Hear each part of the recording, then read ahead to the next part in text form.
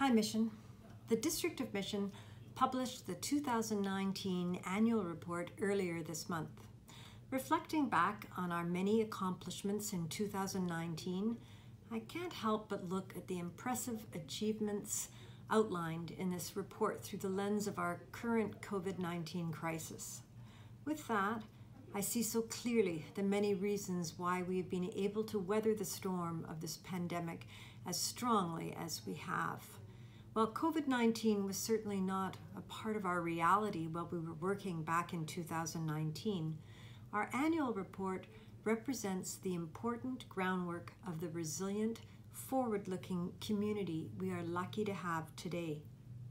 I encourage you to take a look at this report online at mission.ca/annual report to read about our audited financial statements and the many highlights and accomplishments that define Mission's 2019.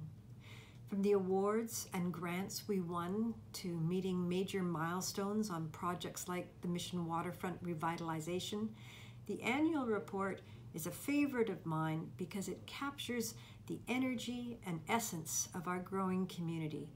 I'm very proud of the work that we are doing. Stay calm, stay strong, love to you all. Until next time.